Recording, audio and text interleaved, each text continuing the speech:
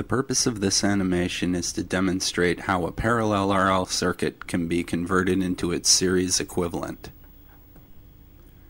Here we have a typical parallel RL circuit containing a resistor, an inductor, and an AC voltage source. An equivalent series version of this circuit can be made using the values of resistance and inductive reactance. The equivalent series circuit will behave identically to this parallel version with respect to points A and B. The relationships for calculating the equivalent series resistance and inductive reactance can be applied to create an equivalent series version of the circuit. The required series resistance value can be determined by using the parallel resistance and parallel reactance along with the relationship shown here. Using these same two values, we can also calculate the required reactance for our series equivalent circuit by using this second relationship. We will now move on to a practical example that will illustrate the application of these valuable relationships.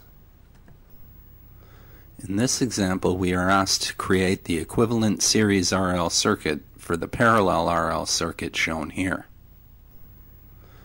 We begin the conversion by calculating the inductive reactance for the given source frequency and our original parallel circuit. As can be seen by the results of this calculation, the inductive reactance in the parallel version of the circuit is equal to 8.294 ohms.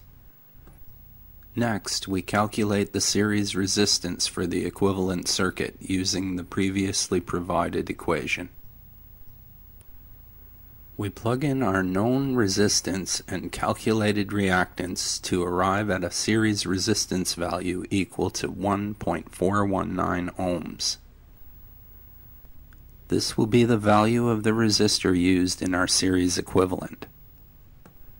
Moving on to step 3 in the solution, we calculate the series inductive reactance for the equivalent circuit.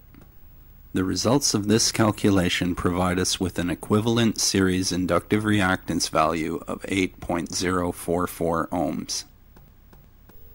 Next, we redraw the equivalent series circuit using our calculated values for Rs and Xs.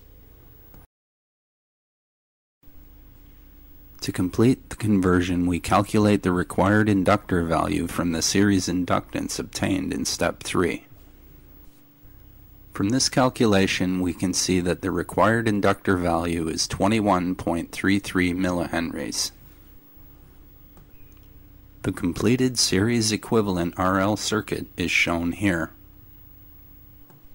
With respect to points A and B, both of these circuits produce the same effects. Because the equivalent series RL circuit provides the same impedance, current, amplitude, and phase will be the same for both circuits.